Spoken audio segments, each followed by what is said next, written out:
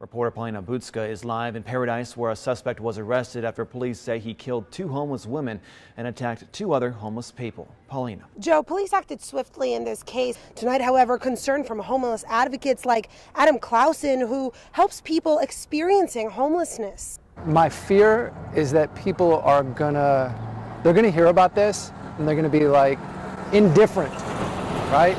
Because there's a level of apathy because we see it so often. There are so many people on the street that it becomes like anything else. It's just, we don't see them as people. They become inanimate objects that we just look past.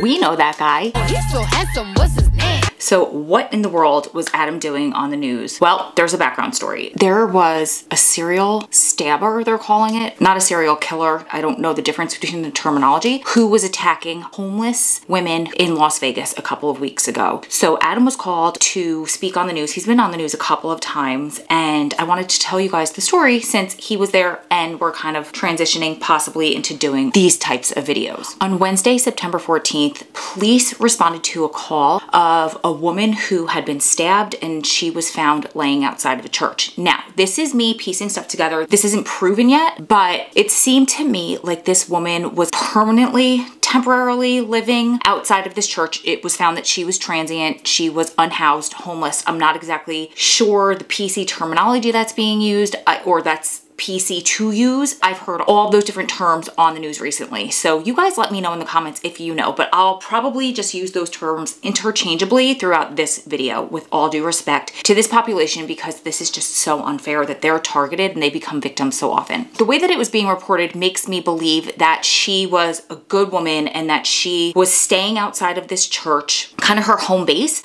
while she's unhoused and had a really good relationship and rapport with the staff because she was found by church staff. When they found out that she was deceased, they were completely distraught. The call came in around 5:15 in the evening, but as police were doing their investigation, they discovered time of death was actually closer to 2:00 a.m. the night before. And they discovered it was a 57-year-old homeless woman, later determined to be Jody Thompson DeVries. She suffered multiple stab wounds to her upper body and her torso, and this happened on the 14th block of University, which is right by UNLV. UNLV is University of Nevada, Las Vegas. I think I'm new here, but it's the college right there. Because of the area that this took place in, the police were able to take footage from surveillance cameras around the area, from apartment complexes and different cameras throughout that part of the city and UNLV. They actually discovered that the whole entire crime was caught on camera. They wouldn't even show it because they said it was that horrific. Ugh. The suspect was wearing a black fedora, a black puffy jacket, black pants, brown boots, and a black surgical mask. And I want to add this because I live here. It's not uncommon to see people in the summer wearing all different kinds of clothing. You can have somebody wearing a black puffy jacket standing next to somebody who's wearing a string spaghetti tank top and short shorts. It's a town where people are transient. People are coming to visit and leaving, and there's a lot of turnover in the town. So people, now that we're going into the fall, could be coming from a colder climate, and that's what they brought to wear. But that said, your body tolerates different temperatures differently. Said by somebody who is from the Northeast and lived there majority of my life. I should be ashamed to say this, but now under 80 degrees, I'm putting on a sweater. I'm putting on long pants potentially. I know it sounds crazy. The whole point of me telling you that is I see people all over in the summer in jackets, long sleeves, and I don't look twice.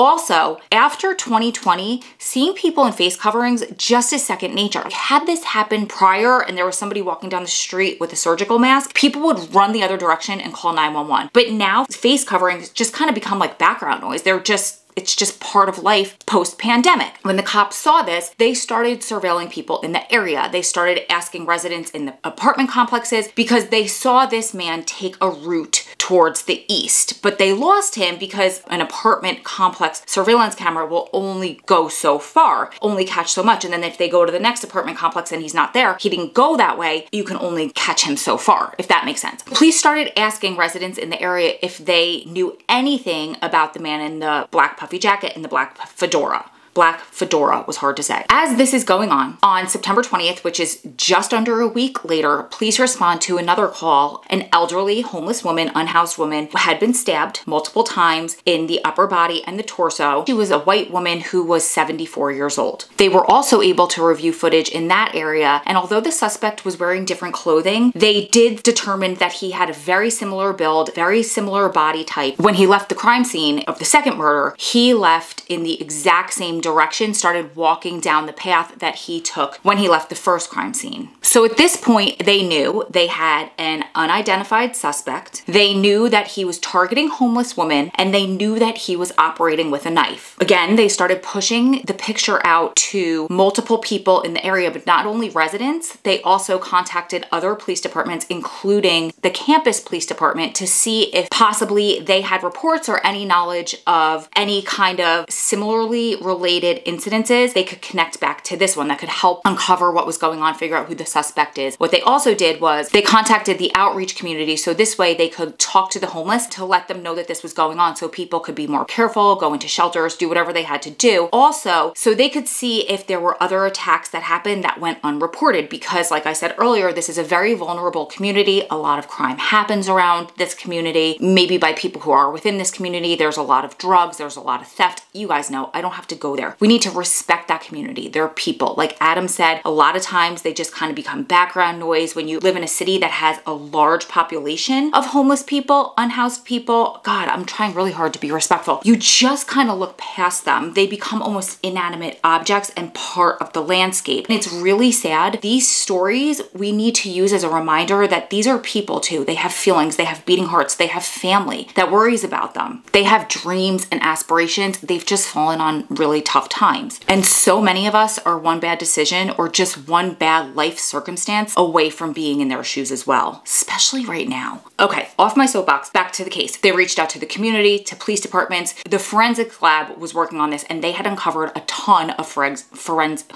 I can never say forensic, except the one time that I can cut that out of the video. So they uncovered a ton of forensic evidence. They began installing forensic cameras all throughout the paths that they believed that this suspect was traveling after committing these crimes. The very next day after the second incident, police responded to a report of a stabbing. There was an unhoused woman around her 30s, and she was pushing an elderly man in a wheelchair. Both of them appeared to be unhoused. They were traveling westbound on the sidewalk, and from behind them, the attacker came and rushed up behind her and immediately started stabbing her in the neck, upper body, and the torso. Once the woman fell to the ground, he went towards the homeless man. He started stabbing him. He pulled him out of the wheelchair, and at this point, concerned citizens started calling the police. So they were in the area, they were surveilling it anyway, and they were able to get there immediately. They got a very detailed description of the suspect and the way in which he left the scene. Because of the forensic cameras and because of the extra police force in the area,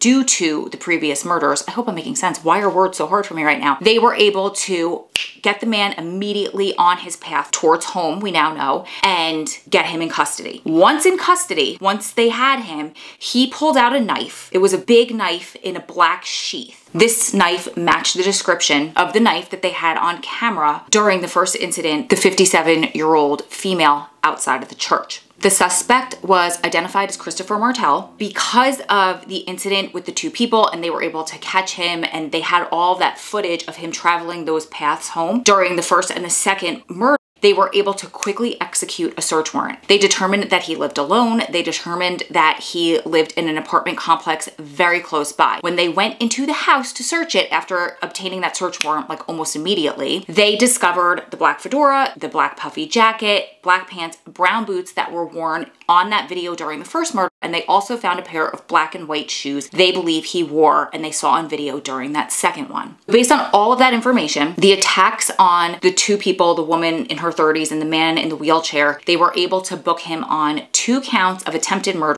2 counts of murder. Because this just happened, there is no sentencing. We don't know a motive yet, although I thought this was so interesting. Jody Thompson DeVries had a twin sister. That breaks my heart. My mom had a twin brother. Unless you have a twin, have a set of twins, I don't think any of us will ever understand the bond that exists between twin siblings. My mom never recovered after her brother passed away. She cried for him every single day of the rest of her life. She died 8 years after he died. It was really heartbreaking to watch how lonely she was without her twin brother. Jody's twin said she will not rest until there's a motive figured out. And I understand that based off of watching my mom after losing her brother to cancer. Like, it wasn't a murder or anything. It was also very fascinating to me because one of the videos I watched, the reporter asked a psychiatrist what would be like the motive and why stabbing. The psychiatrist said with stabbings, it's a very up close and personal attack of passion. Usually the victim is a surrogate for somebody else in the attacker's life. So this isn't the case, but I'm just going to make this up as an example of a hypothetical situation. Let's say an attacker is targeting blonde women in their 50s. Come to find out that he was abandoned by his mother when she was in her 50s and she had blonde hair. So now he's going after those women because they're taking the place, they're a surrogate for that person that he has those deep-rooted emotions and all of that anger towards. He also said male perpetrator, women victim is always, or at least almost always, related to a very specific motive of the attacker. Back with the example of the mother in her 50s, he obviously has very deep-rooted abandonment issues or whatever it is. So now that's a crime of serious passion, and whether he understands it consciously or not, that's the motive behind it. It is believed that that knife that Christopher Martel pulled out when he was arrested was the knife used in all 3 crimes. Police are also saying that they're looking into other open cases throughout the area to see if Christopher Martel could be connected to any of those. They also said that he has no prior history, but they are looking extensively into his personal history to see if he is related to any open cases. And number 2, to kind of get into his mind to help when future homicide investigations are going on, kind of like to get a peek into his criminal mind as to why he would do this and target this specific population. Bringing it back to what Adam said in his interview with the news, which I think he did such a great job. I always get so sad when they cut it down to 4 seconds out of like a 35-minute interview. But at the same time, I think they did an excellent job cutting it down and portraying that part because he's absolutely right. Like, there's such a level of apathy. People become so indifferent. I say that we use this case as a reminder to not look past the homeless people. There's something that you could do, even if financially you can't help them, and I get it. There are so many homeless people here in Las Vegas. Like, my heart breaks and I want to help every one of them. When I can, I help them that way. And let me stop myself and say this because it always broke my heart. My mother used to say this, and I think it's just their generation where they're like, don't give them money, they use it for drugs. Well, let's flip that.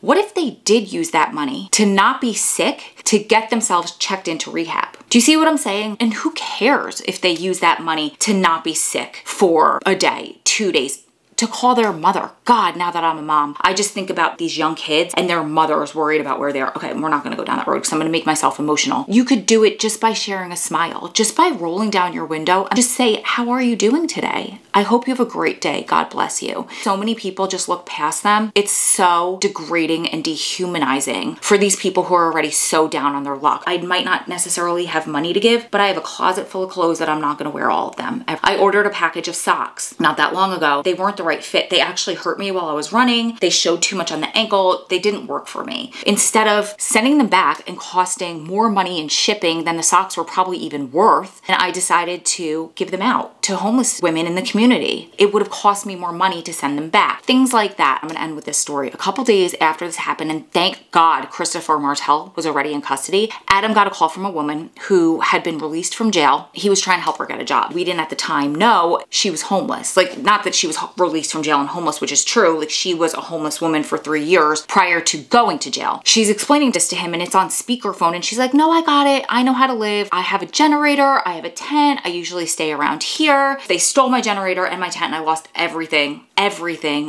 she doesn't have while I was in custody. As she's speaking and we're trying to help her out and like send her to places and get her a job, hook her up with a cell phone, all I could think about was, thank God this suspect is in custody, because I don't even know this woman. Aside from hearing her voice on the other end of a phone conversation that I'm not even a part of, I wouldn't have been able to sleep that night if I knew this woman who checked every box, white woman, middle-aged, living on the street, down on her luck, was out on the street if this guy was still unidentified. So that's it. If you guys want, when they uncover a motive, when you have sentencing, I'm sure it's gonna be a while because they're not releasing any of the interview. They're not talking. Obviously, they can't. If you guys know anything about criminal justice, like, they're not going to do that before he's sentenced. It could hurt the case. But let me know. I could do a follow-up video on this one. I could do a follow-up video on the Robert Tellis, Jeff Gearman situation, because a lot more has come out about that, but I might want to wait until he's sentenced, which isn't going to be for a little while as well. And I have a few other cases that I want to talk about. One that like started this whole thing and all of this stuff just started snowballing. Somebody commented on my last video and they were like, my God, I would have a field day just listening to police scanners, you know, I think that's what it's called, in your city. And I was like, girl, I could do a whole true crime channel just on this city alone. I guess they don't call it Sin City for nothing. We're not gonna do that, but these are kind of more like time specific, and I just wanted to boast on my handsome hubby about being on the news. They call him a lot, which to me is amazing, and it's kind of a full circle situation for him, for us, etc. Okay, I'm gonna go dye my hair because your girl should never ever play with bleach. I learned this when I was 16 years old, yet I decided I was gonna do my own highlights, and I decided that I was a hairdresser and I was gonna do great. I have a huge, like this thick orange stripe in the front of my hair, so we better go do that while the baby's sleeping. I love you guys so much. If you made it this far into the video dealing with like my Italian hands and all of that, then obviously like we're vibing, so you might as well go ahead and hit that subscribe button. I would appreciate it. Give this video a thumbs up. It really does help me out so much in YouTube, and your girl needs help in YouTube. I love you guys so much, and we'll see you in the next one. Mwah.